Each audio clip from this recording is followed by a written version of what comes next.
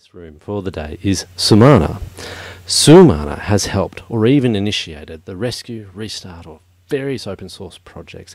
She's gained a great deal of wisdom on what it takes to coordinate, lead and even be a catalyst for teams of people in the open source communities. We are very fortunate to have her here today so we can benefit from that wisdom. Now, Sumana probably won't have times for talks, for questions on the stream, but will be in the chat after the talk. So put your questions into the new questions tab, and if we have time we'll go through one, otherwise we'll talk about that in the chat. Sumana, take it away. Hi, thank you very much for joining me. Thank you, linux.conf.au. There are no slides for today's presentation, but you should have a link in case you would like to take a look at the outline or have something to look at that's also got the relevant links from this presentation. Please feel free to wander away, do some stretching, doodling, what have you. I think that perhaps some of you have read or heard of or watched Lord of the Rings. Don't worry, this is not going to be the kind of presentation where you need to have read or watched Lord of the Rings. There's this guy Frodo. And he says at one point, when a bunch of other people are kind of squabbling, I will take the ring, though I do not know the way. I think maybe some of you feel like that, and that's why you're at this talk. Because there is some open source project that you care about that is stuck in some way, and you'd like to help get it unstuck. Maybe there is code in Git master that hasn't been released for years. You want to expedite that release. Maybe there's some kind of social issue that needs untangling or a workflow issue in order to help that project level up. Maybe there's just something you noticed and you were like, damn it, why doesn't someone do something about this? And that's when you realize that someone is you, which is what I call damn it driven leadership. I have not trademarked this in any jurisdiction.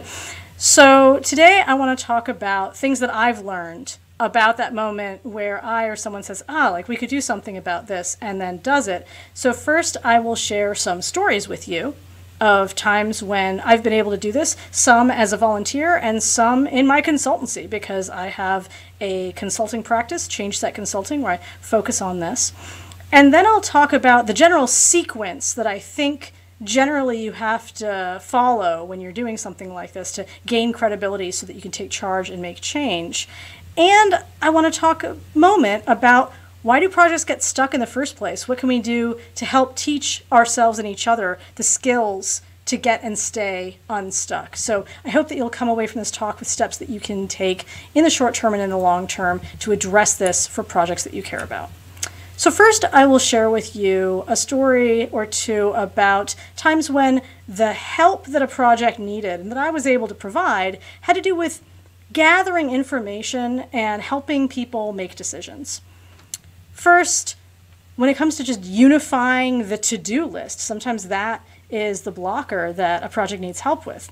In 2011, I helped out with the software behind a conference that I care a lot about called WisCon.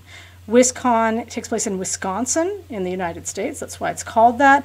And it is a feminist sci-fi fantasy convention. I started attending in 2009, and I just loved being around people who shared my values, who wanted to talk about speculative fiction from an intersectionally feminist framework. And by the time in 2011 that I started helping out a little bit with the software behind it, I'd already been a project manager in proprietary and open source software for a few years. In 2011, I attended a session where the volunteers behind the software asked for some help.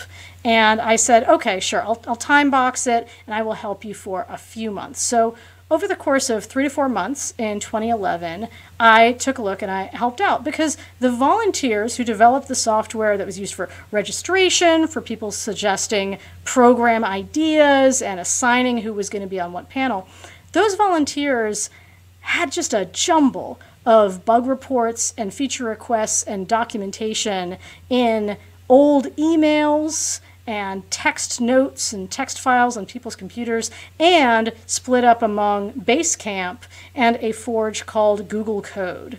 So over the course of those months, as a part-time volunteer, I consolidated and organized those to-dos, which meant reaching out to individual developers and saying, hey, do you got anything on your computer, like maybe a cheat sheet on how to set up the development environment and stuff like that. And I got those into a few places, a prioritized queue, and in particular I put all of the code-related issues into Google Code, consolidated the documentation, and I kept the team all on the same page using Basecamp updates and also a weekly conference call. There was already a conference call happening every week, but it was more just a check-in instead of using that information to say, all right, therefore, what needs to happen next, who needs help, and so on. So some lessons from this. One is try to open all the drawers and look under the couch, is how I might put it.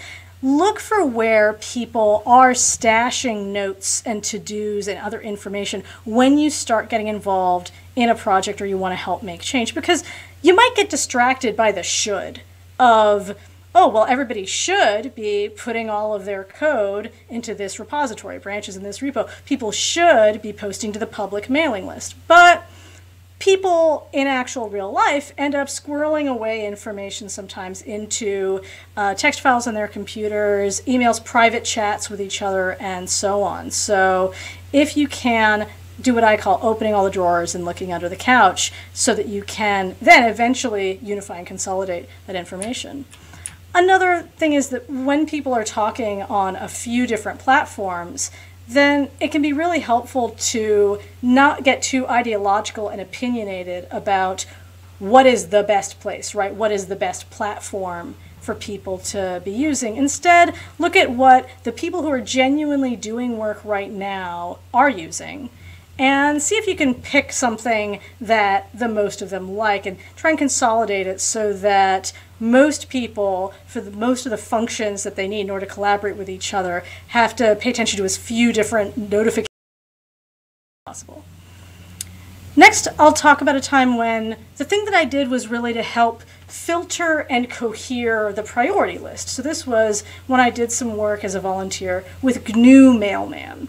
Mailman is a mailing list manager, or you may use it yourself, either as a systems administrator or as someone who subscribes to email that's hosted on a Mailman mailing list. They put out a number of releases in the 90s and the 2000s.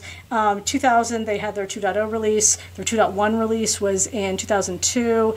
And then they had their first alpha of their 3.x branch in 2008. And this was a big major rewrite, getting away from the monolith and so on. And as of 2015, they had been trying to get 3.0 out the door for about 7 years. I came in as a volunteer, as someone who was pretty interested in being a Python code contributor. I wanted to improve my Python skills, and I thought, well, I'll contribute to this project that I use all the time. And my experience, you know, I had some, and I had some experience as an open source software contributor and as an open source software leader as well. And I talked to my friend Terry, who was one of the maintainers of Mailman, and she said, well, you know, what we really need is a release manager. And I thought, well, I'd rather participate as a programmer if I can. But as I participated and tried to find things to work on as an independent code contributor, I kept finding that there were things that needed doing in order for me to make that progress. And so I would do a little bit of cleanup over here and a little bit of cleanup over there. What bugs need fixing? Well, in order to do that, I guess I need to triage the bugs in this review queue and see what's not reproducible anymore. Well, what's the documentation for the developer setup? Well, I guess there's some inaccurate or obsolete information over here. I found out the correct information, so I'll update and deduplicate things and clean up the wiki while I'm at it. So I ended up getting a project management overview of the project in the course of trying to be a fairly minor code contributor.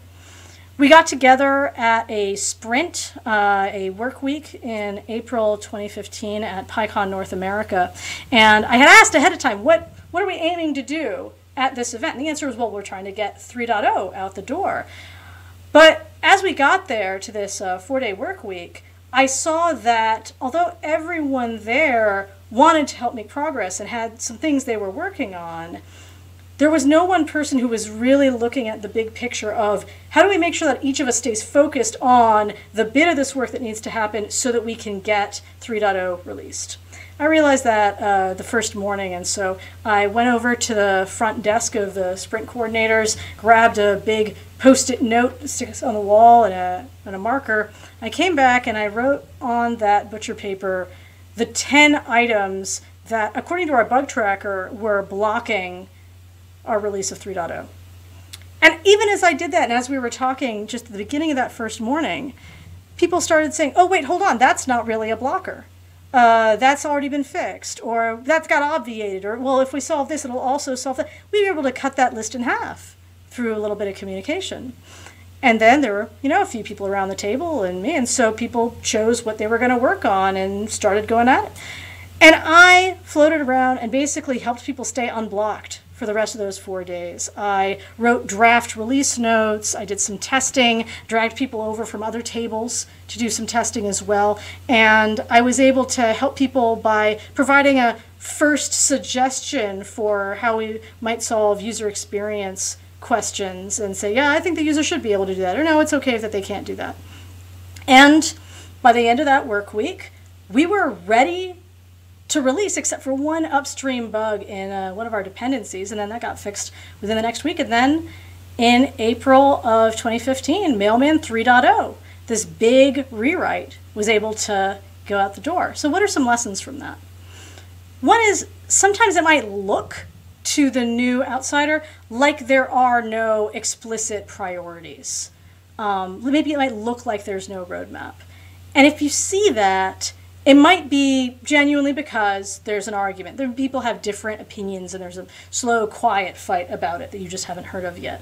But sometimes it's because no one's gone to the trouble of bringing up the question and checking and making it explicit. And once it's explicit, then people can make better and more specific plans about what to do first. Both developers who can decide what they want to work on and who depends on what, but also users who can figure out when they should expect new features. And this doesn't have to be something that you're invited to do or that you're a senior manager to do. I came in as an ordinary contributor, and then just by asking these questions and taking on some of the work of scaffolding other people, I was able to help expedite this release.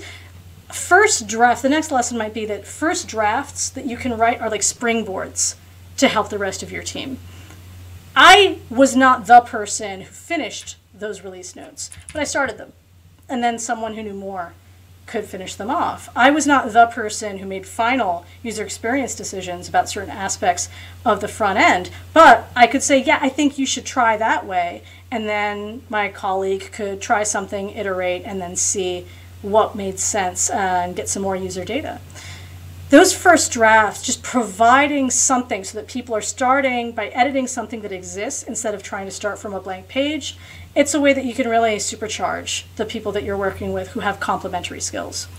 And I think the last lesson that I might mention about working on Mailman is you don't have to be a lead developer in order to pick up that marker, right, and help other people out by expediting a release in this way. And in fact, it can be better if you're not. In my opinion, I think it can be really helpful if one of the leaders, one of the maintainers of a multi-maintainer open source project is not particularly enthusiastic about programming, or that's not their main or their sole enthusiasm. I can program.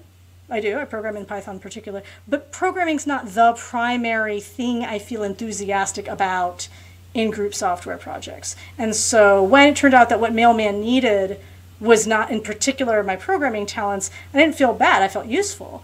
And when I see a bug that needs fixing in a project that I'm helping, I don't particularly get tempted to go fix that bug, which would draw me away from the project management work. Instead, I delegate that and I think about how to prioritize it and who could do that work and what processes and relationships they need to support them. And I think that people who mostly want to write software can lose focus on the big picture of project success, which is why it's helpful to have people with complementary interests running a project together. Next, I'll talk about a time when the way that a project got unstuck was partly through gathering funding.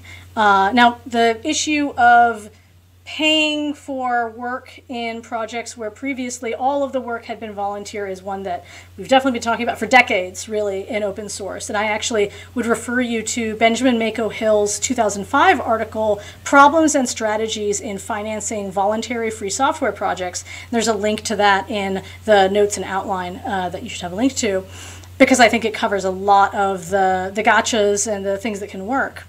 I also think that it's very interesting and important to talk about grants as a source of funding for open source work, and I have applied for them successfully and unsuccessfully myself, and I talk about that in a talk that I gave, a 10-minute talk at Pi, Ohio, in the middle of 2020, and the video and transcript and slides for that are all up. I've linked to that in the outline for this talk, and so I'm not going to go too much into how and why to apply for grants and how to structure that. But I do want to talk about another sort, and there's a number of other ways you can help people gather funding through initiatives like TideLift, certain kinds of crowdfunding, and so on. But right now I want to talk about corporate funding.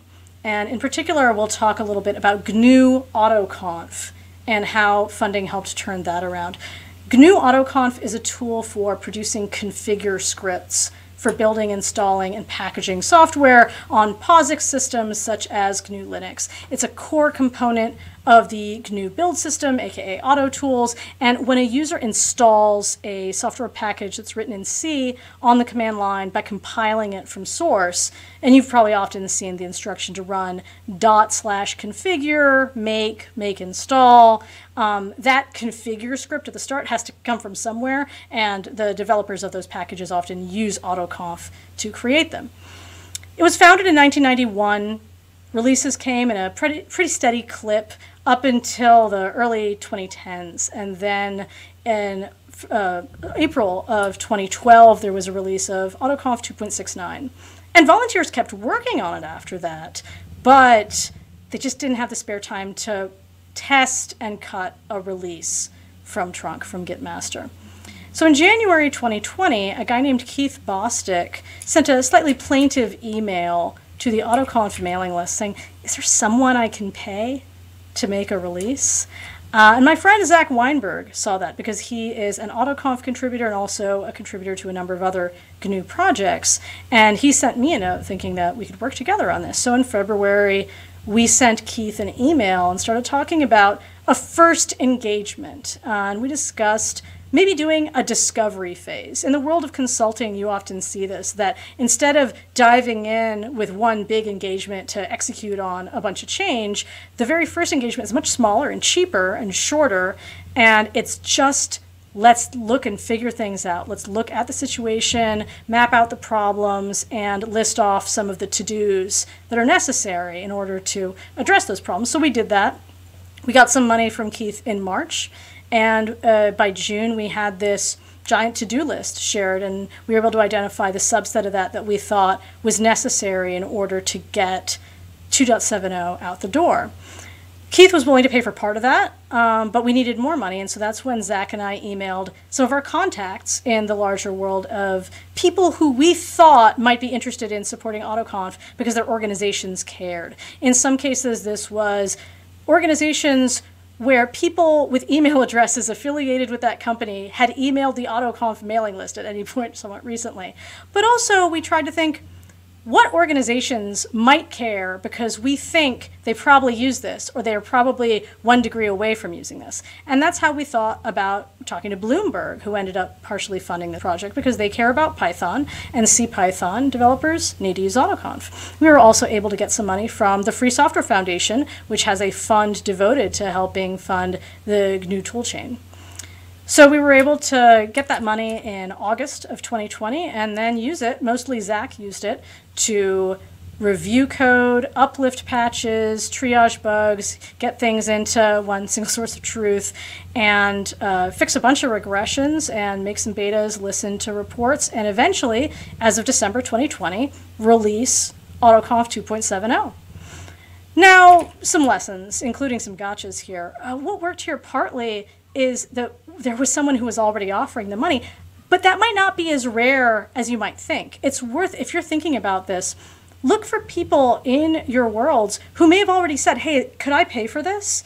They might have said this in private conversation. They might have said it on the mailing lists or in issue trackers. And Benjamin Mako Hill, in his article, points out that the worry of paid labor displacing voluntary labor or otherwise being inappropriate partially goes away under some circumstances. And one of them is if the thing being done is something that everyone already has consensus ought to be done, and it would benefit everyone, not just, let's say, one corporation or one particular group of users.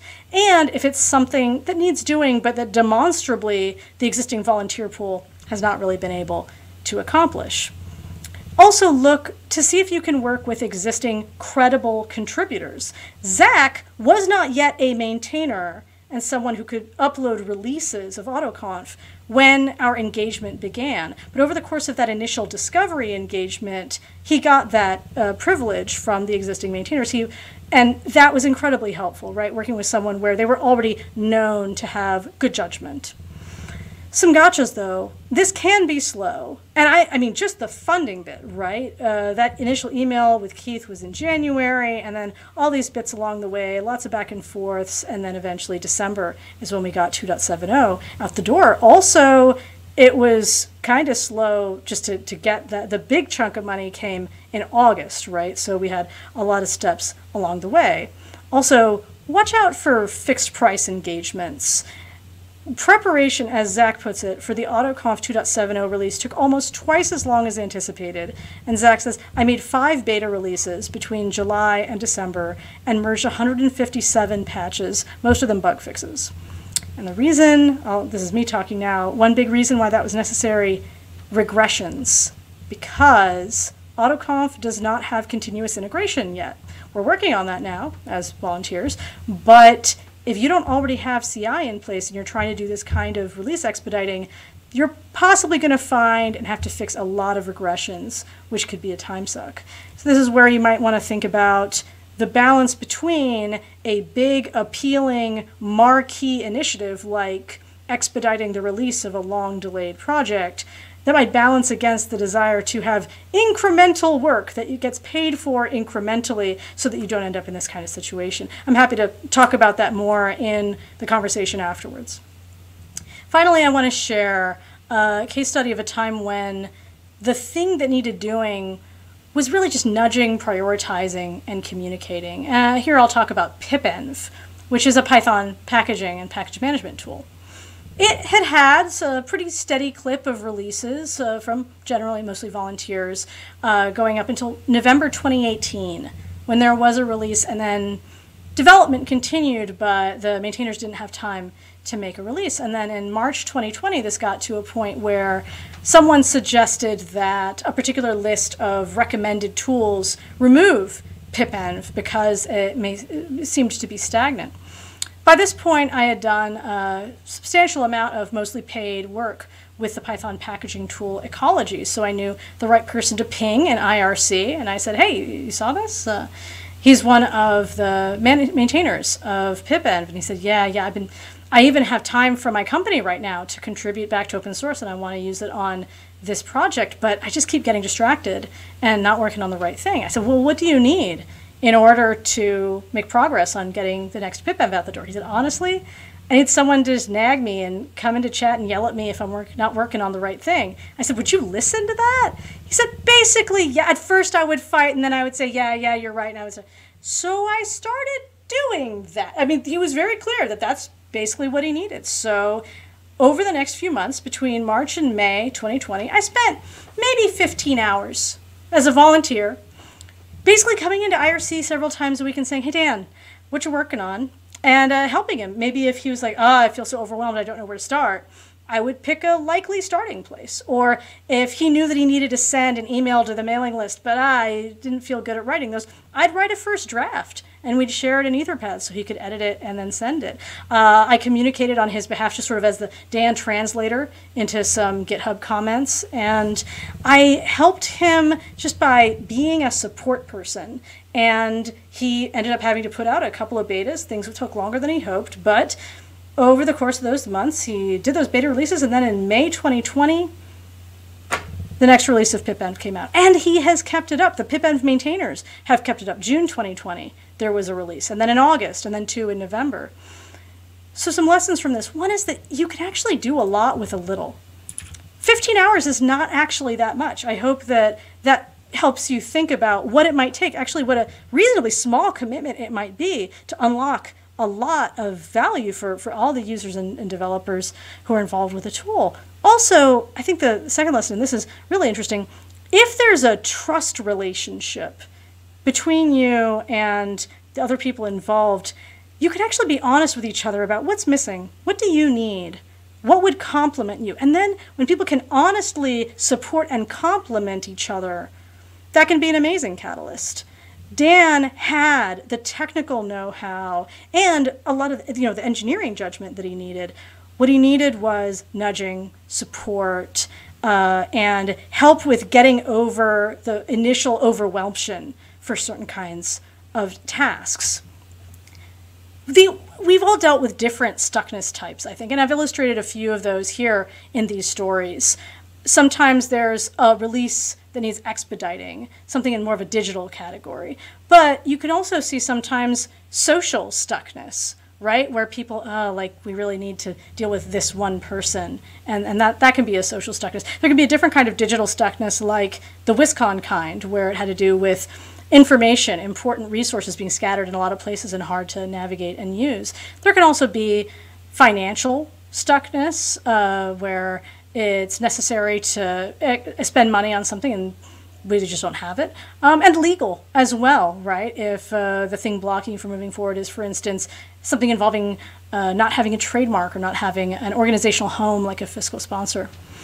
So now I'm going to talk about what the sequence is. I think that no matter which of these kinds of stuckness you're dealing with, I think that you probably have a somewhat similar sequence of what skills to build and employ so that you can build credibility and make change. And after I talk about this, I'll be talking about why maintainers tend not to have these skills, as far as we can tell in general, and how we can change that. But first, what skills would one need to deploy? And this is in the table of contents, really, of the forthcoming book that I'm writing on getting unstuck. There is a free sampler that is available right now that you can download from my website once you subscribe to my extremely rare 1 to 10 times per year email list.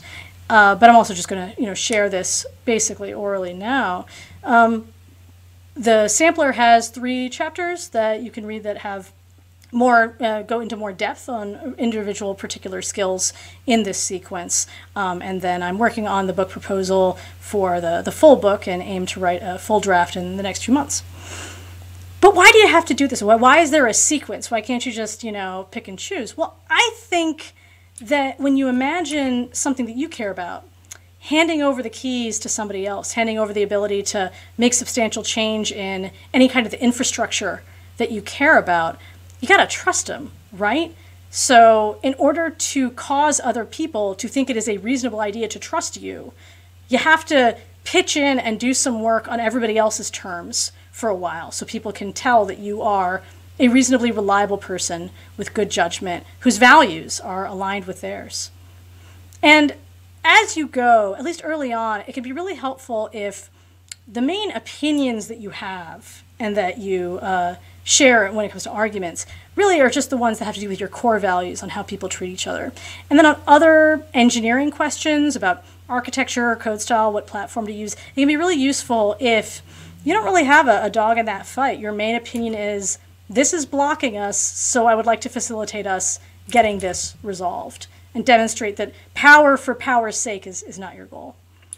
So now I'll share this sort of skill sequence, and this is kind of everything in the kitchen sink, a bunch of tactics that you might want to use, but you do not have to memorize all this. You don't have to follow all of it to understand the rest of the talk. Like I said, this is in that table of contents for my forthcoming book.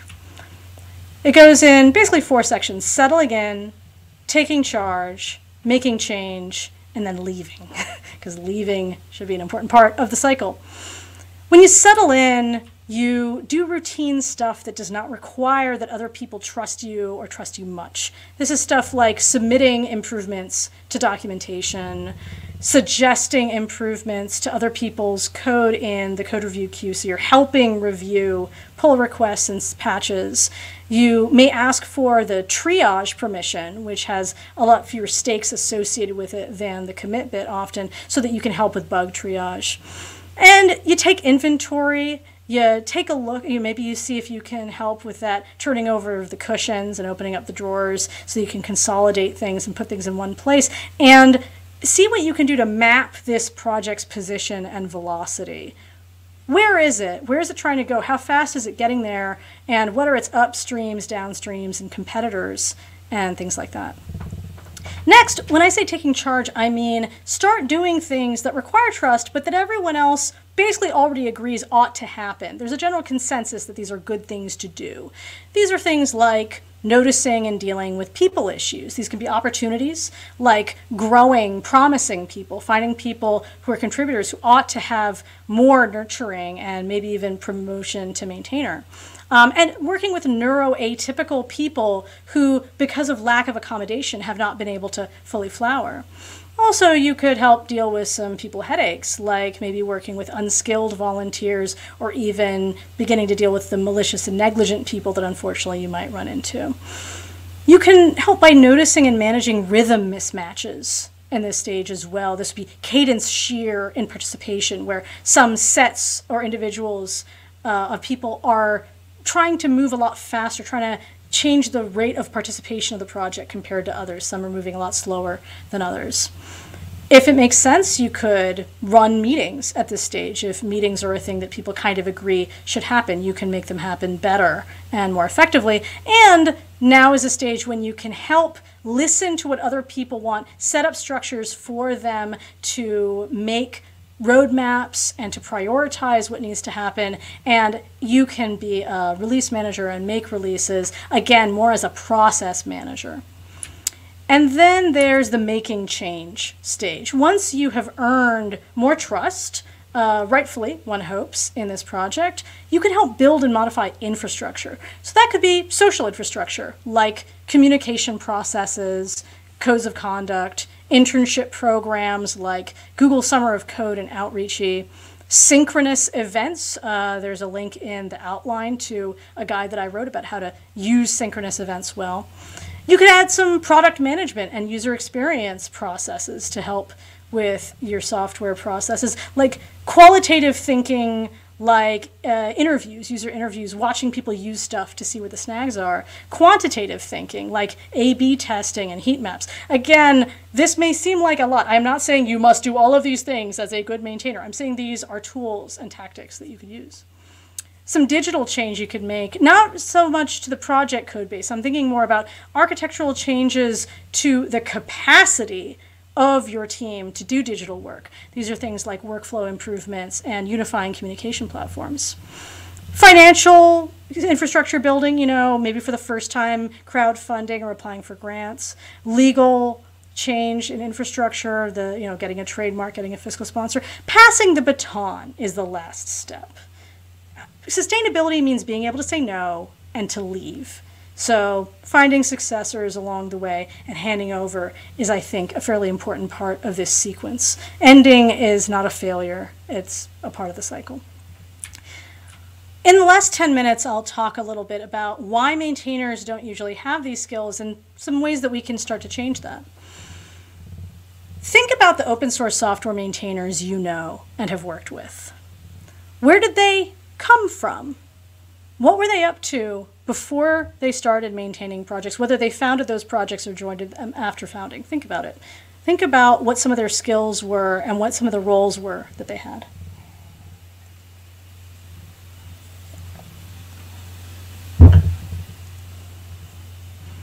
Probably most of the people you're thinking of, you would agree they weren't managers before. They did not have roles where they learned and executed on skills of managing group projects, managing collaborations. There's always exceptions, for sure. And I definitely want to hear about it if I'm wrong. Please let me know in Venulus later. But in my experience, maybe some people, they're parents, and so that has a lot of managerial experience associated with it. And some people have personal experience doing something like managing a theater troupe. But in general, when people start open source software projects, they don't have a bunch of experience in communicating with other people about priorities, making roadmaps for shared group projects, doing marketing, writing grant proposals, diplomatically rejecting other people's proposals for group projects, and so on. And then there's what we value and thus grow along the way. So when people come into open source as contributors, in general, at conferences like this one, there's absolutely going to be a big chunk of people who say and mean and believe all open source contributions are valuable and all types are equally valuable. And the person who does marketing and the person who does design and the person who does project management and the person who does testing and the person who does project management or event planning or grant writing is just as valuable as the coder. But when you see how projects act, when people say, oh, your GitHub is your portfolio, and what they mean is your commits, not your communication. When you see the kinds of problems that maintainers tend to see and the kinds of solutions that they tend to make, which are usually tooling and code and things like that, you see that in our industry as a whole, we generally don't actually act like the skills of communication and project management and coordination are so valuable that people whose main skill is coding seek it out and seek it. You know what I really got to get better at is this. And I'd like to change that. And we've seen some change in this. But and I'd like to tell me if you think I'm wrong as well. But what we value and thus grow, much more on the code side, much less on things like project management. And we don't really have enough tools and practices to grow and train these skills. There's no advent of code for maintainership, and there's very little in the way of resources for coming in and learning how to maintain a legacy project that already exists. And that's why I'm writing this book. So let's change that. So first I'll talk a little bit about some initiatives that already exist to help teach parts of these skills, and then we'll do a little bit of wish list making. Kubernetes has a release management shadow program where people who are going to be release managers, the cycle before, they serve as apprentices who shadow the existing release managers. So that's a fantastic idea, and I encourage you to think about whether that's something that you can do in your own project. There's a Mozilla leadership curriculum so that people can learn skills for leadership in open culture and open source software projects more generally. Simply Secure is a nonprofit that teaches user experience related skills to open source software maintainers. And they just did a gig with the Python Software Foundation where, among other things, they taught a basic user experience research and design class to maintainers of the Python packaging tools. There's Carl's book, of course, Carl Fogel's book, Producing Open Source Software, which is a fantastic book, basically the best book on creating and running a new open source software project from scratch. And then there's my upcoming book, which will be, in some sense, a sequel to that, right, about coming in and helping level up and maintain a legacy project. Those are some existing resources and initiatives that help people learn maintainer-related skills.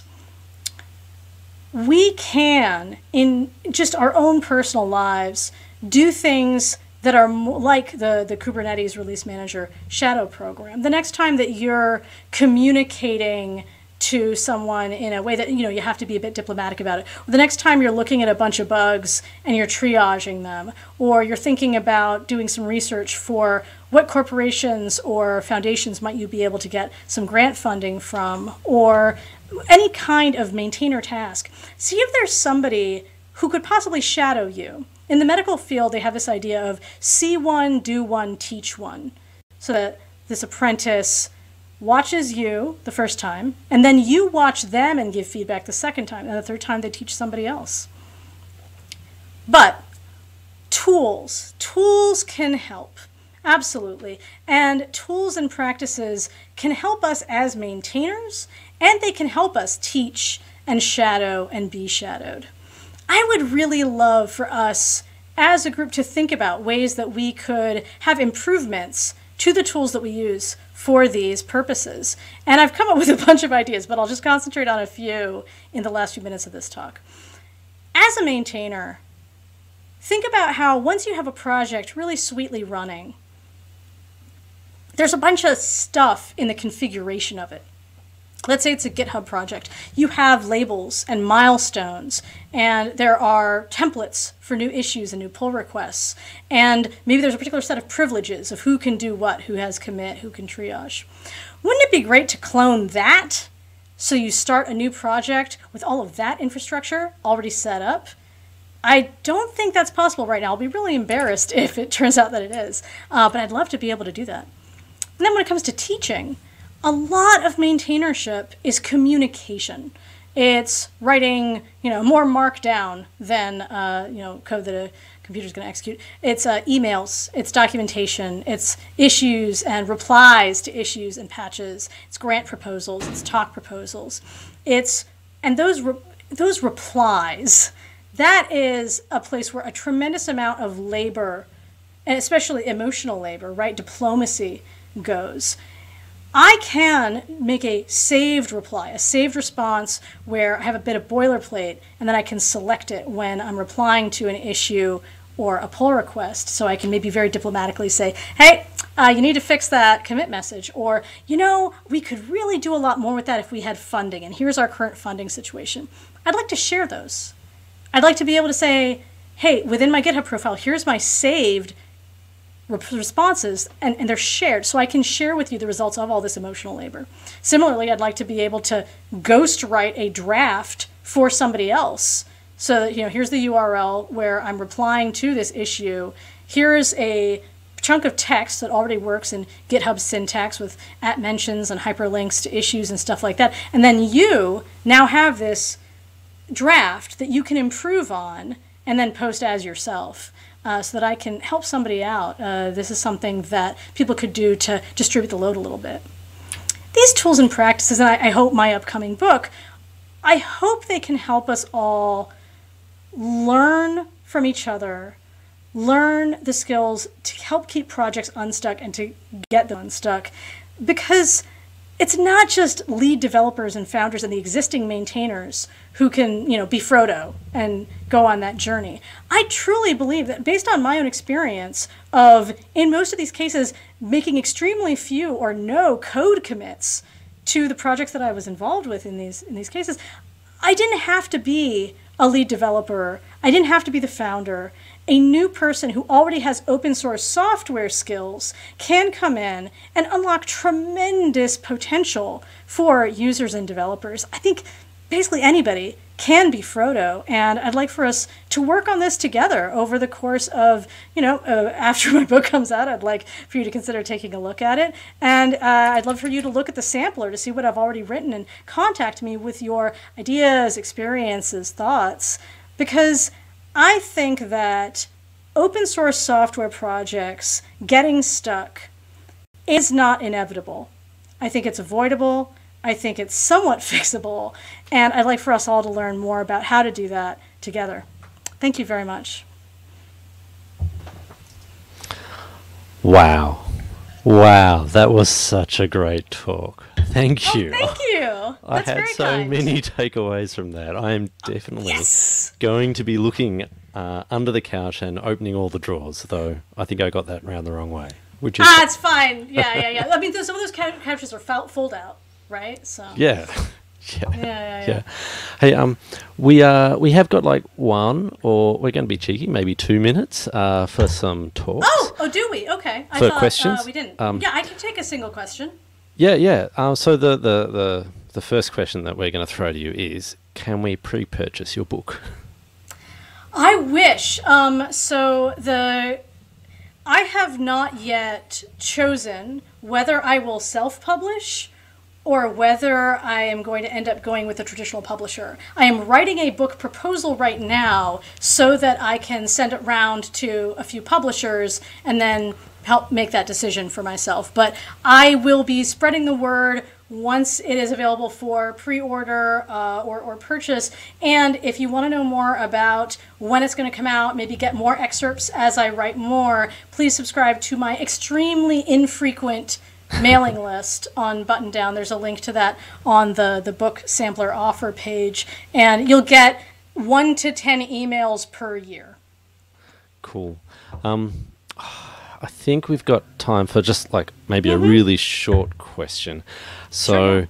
Oh, and I should say, if any of you are publishers or agents, feel free to talk to me about it. Go ahead. Sure. Unfortunately, I'm not going to take one of the ones from what I've been passed through the chat because they're not short questions. Okay. All right. Sure. You mentioned time boxing, and so did Yes. Emoju in this morning's keynote. How important do you find it is personally to develop that time boxing skill, and how difficult is that? I think that